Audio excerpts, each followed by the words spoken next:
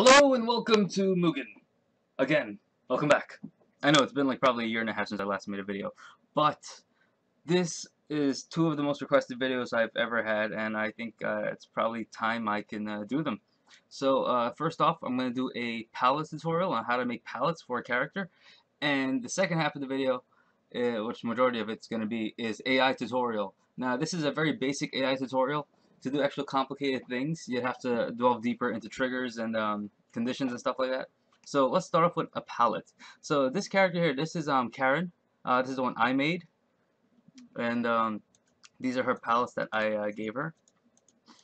Now I know in my original tutorial I used iDraw or exclamation draw, whatever you want to call it, to make palettes, which I do still use to make palettes. Let's see, like here. Okay.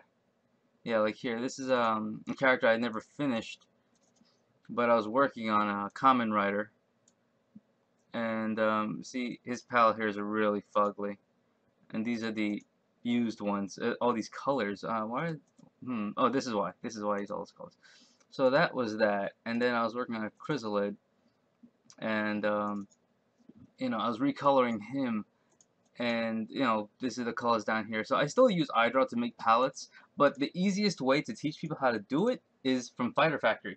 So now let's go over to this first palette here. You can go to, where is let's see. All right. Nope, not there, not there. No palettes. All right. So go to palettes, then go to advanced palette editor. Pick a sprite, any sprite. I like to pick the stand just because the stand seems to work for me. Zoom in, because zooming in is a good thing. And if I can expand this window, yes I can. That's excellent. Alright. So now, using the what's it called? The enable the color picker for quick selection tool. I would pick this, and then I would say pick her shirt. Okay, so that's the brightest color, I think. You see it lights up here. So then I pick the next dark one. Good. And then the next dark one. Good. And the black I'll leave because black is black. You can't really change black. So now after you've selected your colors, which are these three in this case, I will move the sliders here basically to alter it. So, no, that doesn't look good at all. See that? Nice orange. Nice magenta. Purple. Red orange. You can also change the saturation levels. So this is a great tool for that as well. And this is a hue mapping, so you could literally do like a rainbow palette effect here. Cool. All right, so let's hit the X. Hit the X. The X resets, and the check mark confirms whatever you're doing. Apply changes. So let's give her a green palette. The easiest way at this point is to mess with this. So that's that, and I hit confirm. So then I would pick right click to empty the selections. Yeah. Or actually, no, you could just, yeah, right click to empty the selection. Pick the ink dropper tool again, or whatever you want to call it. Let's go for the, what did I do? Oh. How did I do that? I don't know. Okay, let's do this over again. That was weird. You can also click and drag. Alright, so give her green. If you have a mouse roller, be careful, because that's what I just touched, and it kind of undid the work. I'm not sure why. I'll saturate that a little bit. Okay. Right click, right click, right click. Ink dropper tool, go for the blue. Alright. Green goes with, I don't know, Christmas colors, red. Oh, that's not what I thought it was. Whoa, that is cool. See what you like. Okay, so don't ever pick that color. That's a bad idea. Okay. Okay.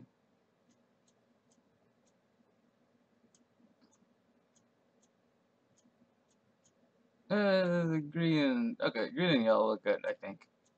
I'm not fully sure right now, honestly. So confirm and confirm.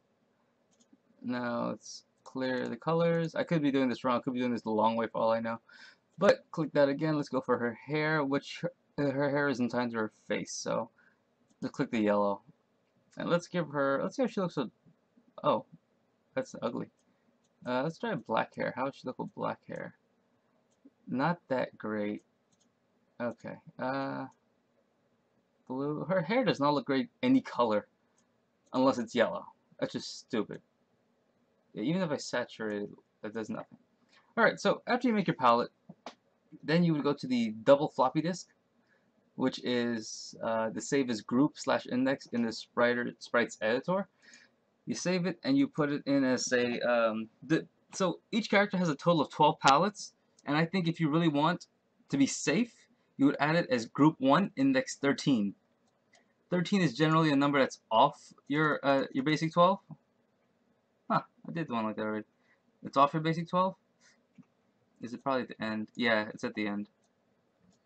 Can I organize this? No, wait, palettes.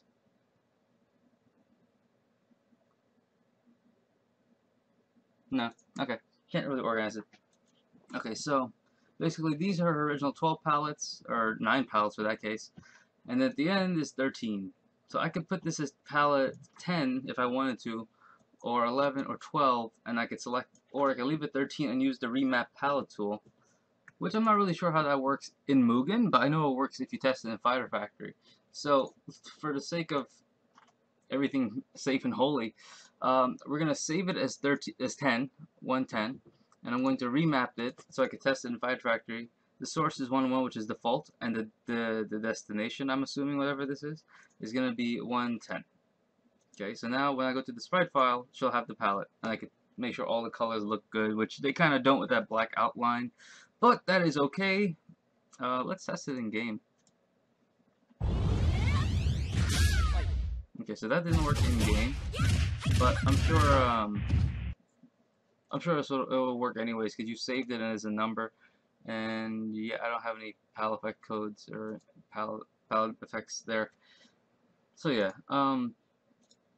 so that's pretty much it, honestly. So you go to palette and then advanced palette editor. You use the ink dropper tool, select the colors to your choosing.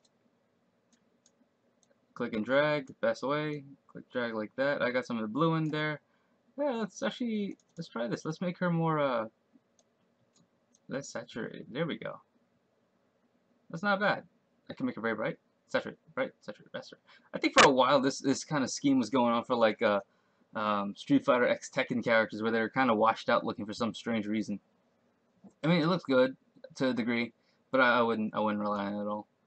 So anyways, that's pretty much it, how to make palettes. And if you don't want to save it to the palette editor and you're doing old school Mugen, like Win Mugen, you can always save it, where is it? Okay, save as a new file, and that'll pretty much save as an act file. So you can name it like say PAL 13 or something like that, or whatever number you want. And then you can load it into Mugen the old-fashioned way by having it here, well, not there, but you know, having it in the def file. And that would work really nicely. Alrighty, let's see, how's this going? Alright. By the way, this is what I use to record videos, OBS Studios. It's a freeware program, and you can pretty much record whatever you want. You have to, it's a little tricky to set up. I'll do a tutorial on that later on, how to set that up.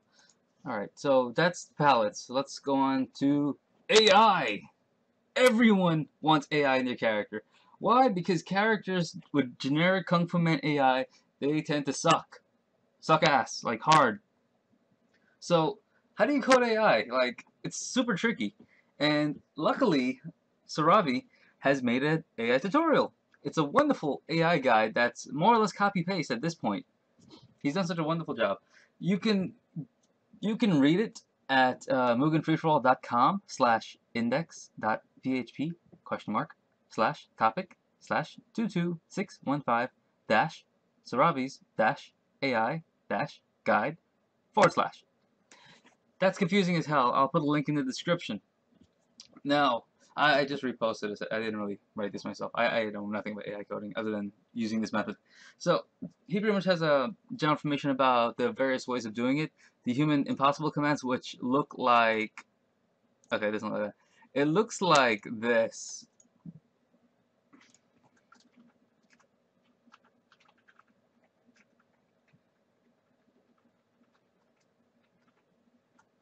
It looks... Why is that V? Why did that V light up? That's weird. I never knew V could light up for this. Huh. That is odd. Yeah, it looked like something like this, like some really ridiculous command that nobody can do, and like the time will be set to 1, which is impossible because nobody can have trigger fingers like that. Hello, what's this? It's a Skype chat from a friend. I shall go offline now. Good day. Goodbye. Okay. Alright, so following this tutorial, I'm skipping ahead reading all of this stuff, but you should definitely read it. So yeah, there's the impossible human commands. There's the helper method, which will trigger the AI when a helper is active, which spawns at the beginning of the round, and that's confusing. The XOR method, which I don't remember what that stands for, and the is home team method, which I don't remember hearing that method either. However, I work strictly with Mugen 1.0 and sometimes 1.1, but the AI code works the same in both versions. So to start off, you would copy all of this stuff here. Like, it's literally copy and paste at this point. And this is my one of my latest characters, Max. You might remember him. He's the giant robot there. He has no AI. Like, I'm gonna let the AI take over and look at him go. That's all Kung Fu Man right there. Yep, that is a lot of Kung Fu Man in him. Alright, so now, the first part of this, it says -1. So -1, if you didn't know, is in your command file. You would scroll down to the bottom, you would see state def -1. I like to keep this directly below -1, just so I know where it is. Okay. This is explaining the numbers, how the numbers work. Generally speaking, let's see, if I'm correct, the higher these numbers are, the faster it is to activate. I could be wrong. I could be very, very wrong. Alright, so next, these are AI specific commands. This is not for the player, this is strictly for AI. And this is the command for human. Okay. Alright, so this is what the AI command block looks like. So basically, the trigger all would be the command is super, the power is greater than 30, the state is standing, the computer has to have less than half-life, they have to have control, or they have to be in state 1000 and hit a combo or something, then they go to the thing, the super. This is a block for a human player, it describes the super moves 3000, okay.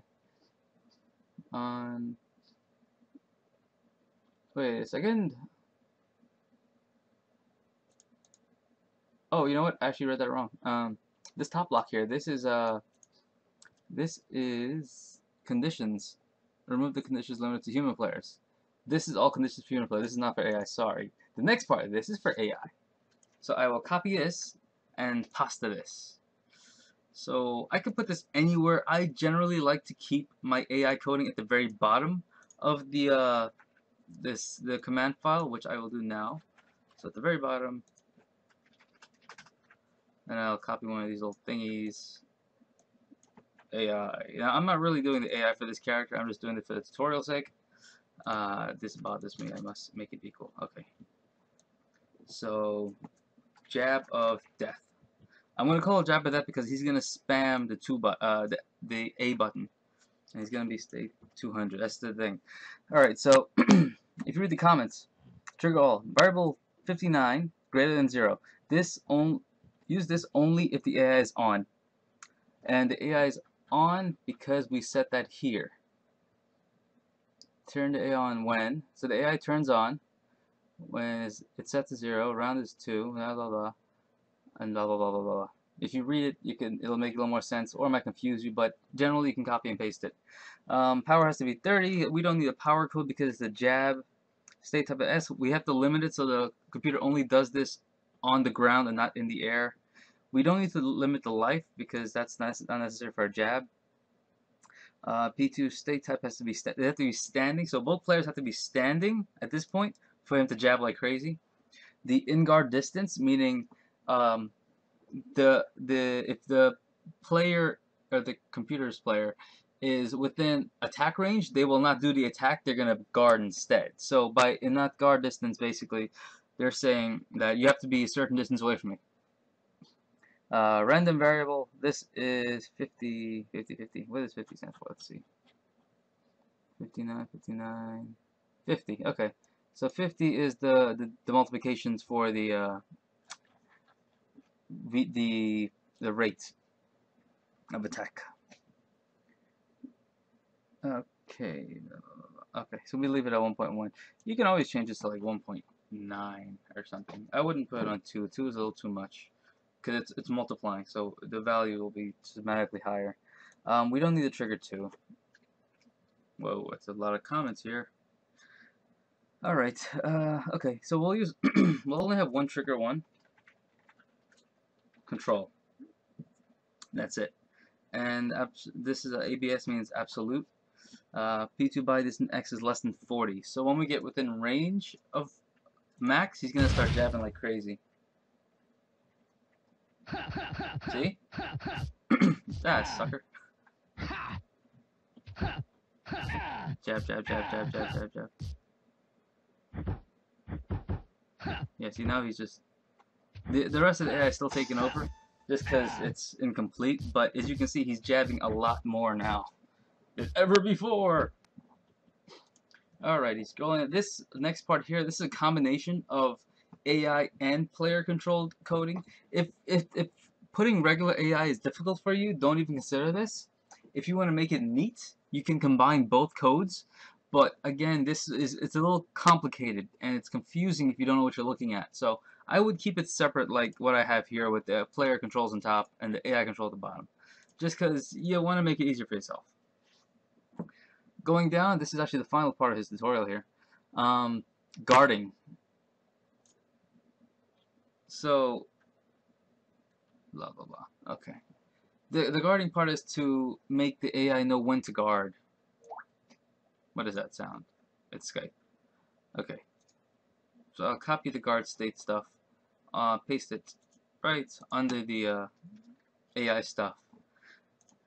And what's the next step here? Okay, and to make this work completely, well, so with the AI code alone, the computer will guard what's the word? It's another word for spazzing. I can't think of the word right now. I don't know why. Confusing. Anyways, spastic. Okay, they'll spastically guard, or try to guard, something that's not really coming at them. So it looks like they're flickering in a very strange way, very unnaturally for a fighting character. So to fix that, you have to copy all of the guard codes that have been modified to work with the AI code. Right here, and I like to keep things in order, so my CNS, I would put that at the top. Let me see, the number is 120, so I'll put it at the top above lose by time over and paste it. And that's pretty much all over there. This is all guard codes. Oh, well, no. Yeah, this is all guard codes going upwards and such. And let's see what's next. I'll close this. Next one. Jump. If you want, you can make him jump too, but jumping is kind of a random thing Mugen characters do. If your character relies heavily on air combat, this is necessary for you. The same thing though, it's all based on your triggers. Like for instance, you would have to use a trigger P2 state type equals A, and that would mean anytime the player enters an air state, which is any jump, your computer character will jump up or do an attack or something. And the last is the reverse, making the character not jump. Press the button. Okay, and this is to limit the jump in general. Yes. Yeah, this is to limit the jump, just so it's not spammed. And that is pretty much all there is to AI. At this point, you can literally, let me go back to the command file. You can literally copy and paste this block, change the numbers, and it will give them AI. So I copied it 3 times there, as you can see. Now I'm going to change my triggers. I'm going to make him combo ABC. So state number equals 200 and move hit equals 1. He'll go to state no, 300. Okay, now trigger 1 will be state number equals 300 and ampersand. Move hit equals 1. He'll go to state 400. And just for the hell of it, I'm going to make him go into a super, which would be, so when 400 is hit, go into 2000, 5 piece. Okay. Okay, let's test it. Okay, so there's a typo in the word in guard distance. That's apparently never been fixed. Guard distance, there we go. Alright, that was a minor issue. Time for So let's put him on AI, let's see what he does. See? I didn't expect that. See? So every time I get close within 40 pixels, or I'm not sure what that 40 ever stands for. I'm going to assume pixels. Anytime I get within that range, he will do that combo, well, majority of the time, and he'll pretty much end it the same way. So there you go. Basic AI tutorial. Now he actually fights back. Let's see if I can fight him. Nope, he's a jerk. He is a straight jerk. Don't trust him. Ah, you robotic bastard. Speaking of which, off topic, I'm updating Max as I go. And, you know, speed, they'll update it as well. So, he'll get a new voice. He needs a new voice. So you see, AI is awesome. And it's as simple as copying this segment of AI, copying the guard segment of AI, and then copying this segment of AI, and then using your triggers accordingly. So long term, I would, the only triggers I really need are the variable, the state type, the absolute P2 body distance X or Y, depending on what you're doing, P2 state type equals X, or P2 state type equals A if they're in the air, not in guard distance, a random var 50 times 1.5. You can always use a higher number if need be. Oh, so let's see. Yeah, 50 is AI level 1 times 3. Okay. Yeah. It's if you read about if you read the AI tutorial, it'll explain what these numbers really mean. But I generally use, say, like this for a not too common move. I want it very often. I want it like really, really often. I want it right away. So that's how I generally go about doing it. And then your trigger 1, which is your actual trigger to start everything. So, like for the first combo, I have control. So once the computer has control of the character, they can jab. And after they jab and then make move contact, they can go to the next state. And then in that state, if they make move contact, they can go to the next state. And then that state to the super state. So it's your trigger 1s really that lead you into everything else. But these other codes are very necessary to make the AI work properly. Now, that's pretty much it for AI, but there's something I should mention. There are a couple of deprecated codes here in this code, and it's basically hit vel set. That doesn't work anymore. So what you can do is, so let me just put that in lowercase. You can replicate it by just using a vel set code and a hit vel x as the actual number. Let's see, hit vel doesn't work. Yeah, hit vel does not work, so it has to be a vel set. And then this can be hit vel x. If it has to be capital or not, it doesn't really matter. Mugen is very flexible with that syntax. However, most codes in Mugen are kind of lowercase except for S controls. Hit vel x, hit vel y. And that's pretty much it. Now the only bug is this. I don't know what the hell that is. I had never figured that out. But that's pretty much it, honestly. And there you go. You've just learned how to make palettes, and you've just learned how to make AI. Look at him. Look at that rainbow palette. That's awesome. I did a good job with that. In fact, did I still have the code here? Yeah, I do still have the code here. I'm going to end this video with a rainbow palette. Blinding you by the light. If only I had some really super awesome high energy like techno dance music or something, that would totally be awesome. And check this out. I'll enable it to view Mugen, and look how Mugen is displayed after I do that. Time for a little fun. It's awesome because it takes over the screen. Hey, why no disco-y? What is this nonsense? Why no disco-y? Arg. Alright, no disco for me. Oh, that's interesting. well, next tutorial I'll explain this problem because this problem is awesome. Well, thanks everybody, take care, and I hope to see you next time. Toodaloo, bye-bye.